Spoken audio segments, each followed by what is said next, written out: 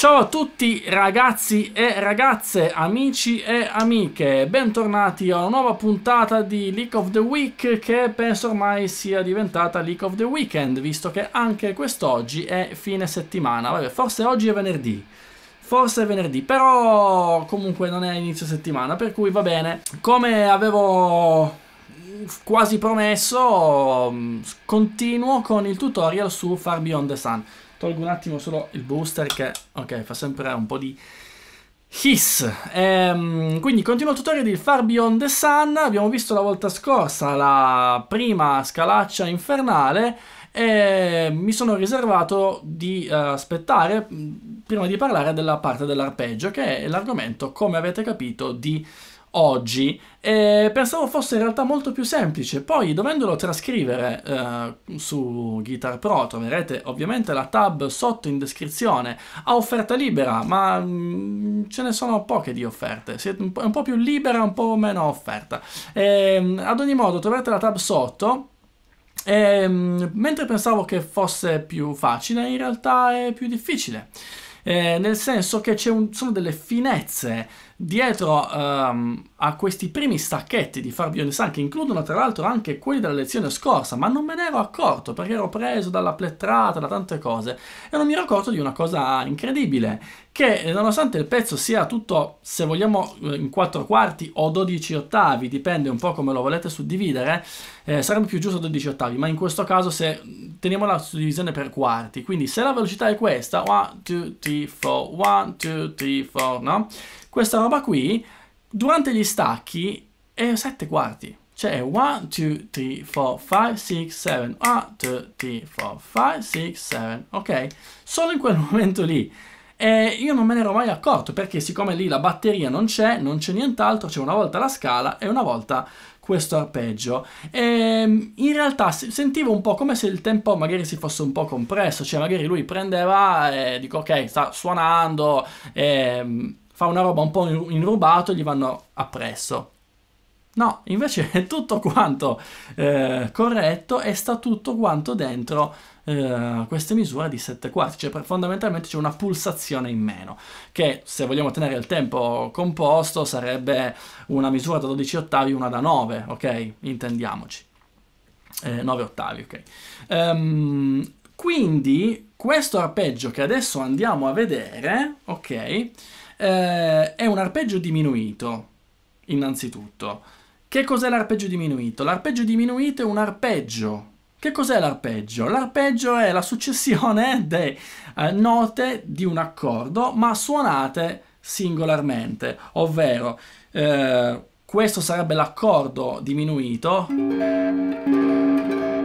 e li suono tutti quanti insieme. Per molte persone l'arpeggio è questo. E in realtà sì, lo è, ma da un punto di vista non chitarristico, l'arpeggio è suonare le note di un accordo una per volta. In questo caso Malmsteen le suona in questa maniera.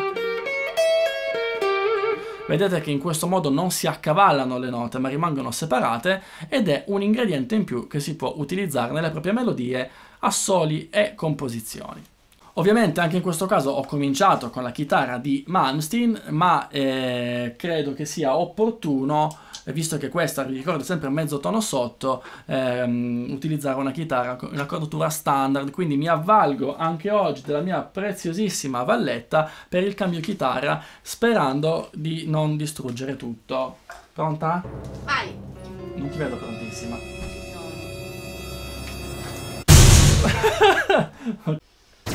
Porca miseria, ragazzi, lo so che una volta o l'altra faccio il danno, lo so.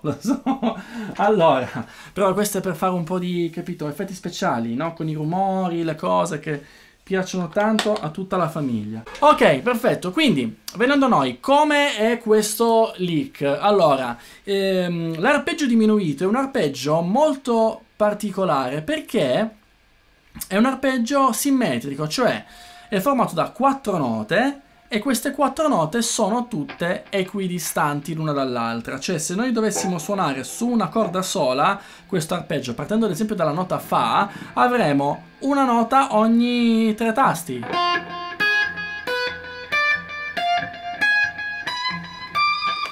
Ok, sentite questa sonorità un po' alla Conte Dracula.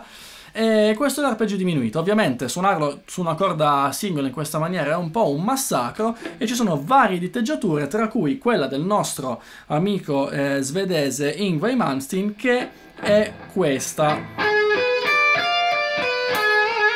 Ok? Naturalmente si plettra con un downward peak slanting, cioè con il plettro inclinato in questo modo. Se non sai che cos'è il peak slanting, ti invito a cliccare sotto in descrizione, c'è il corso su questo argomento con il 30% di sconto. Ad ogni modo, plettro rivolto in questo modo, ok? Tipica della plettrata, della tecnica di Yngwie Malmsteen, e facciamo in questa maniera qua. Giù, giù, giù, quindi una sweep, ok? Poi plettrata in su, ok? E poi pull off, quindi giù, giù, giù, plettro in su, pull off, ancora una plettrata verso l'alto che mi posso permettere proprio perché c'è questo pull off che mi dà un po' di respiro. E ritorno qua. Questo pattern si sviluppa in maniera orizzontale, in maniera analoga come abbiamo visto prima, quindi si può ripetere questa cosa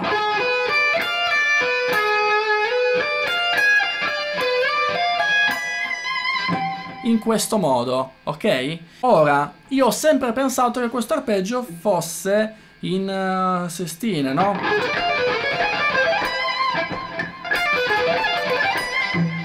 Palapapalapapalapapalapapà. E invece no, è in sedicesimi, ok? Partendo da questa nota è così: 1, 2, 3, 4, 5, 6, 7. 1,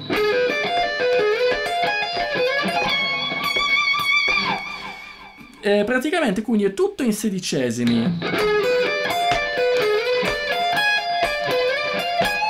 Però qui alla fine accelera leggermente e le ultime note sono fatte in maniera tale da arrivare sul battere su questa nota, ok, in alto. E tra l'altro io non pensavo, quindi pensavo che lui decidesse di suonare qua, invece no. Quindi bisogna arrivare fino al tasto 21, ok? In questa maniera, quindi in sedicesimi, che non è per niente facile, considerato che non c'è neanche un riferimento ritmico, per quello che si crea questa grande illusione che mi ha ingannato per solo 20 anni, niente di che. Non mi ero mai messo in realtà a capire questa cosa e mi ha folgorato. Infatti ne ho fatto un piccolo video su Instagram a riguardo. Se non mi segui, qua l'hashtag lucamilierimusic, non l'hashtag, l'insta name, come si chiama? Non so, il nome è Instagram, lucamilierimusic, quindi seguimi anche là, perché a volte metto appunto dei video in più, delle cosine, magari anche quando studio, da condividere con voi. Per cui è da studiare. Adesso infatti non riesco ancora a fare la velocità originale, considerato questa cosa. Vi consiglio di prendere come punti di riferimento, come checkpoint, alcune note dove cade il battere, cioè l'inizio. Questa è un'altra nota importante. Ok, mettiamo il pick up al ponte così non fa casino. Volendo anche questo, se vogliamo considerare tutti i beat.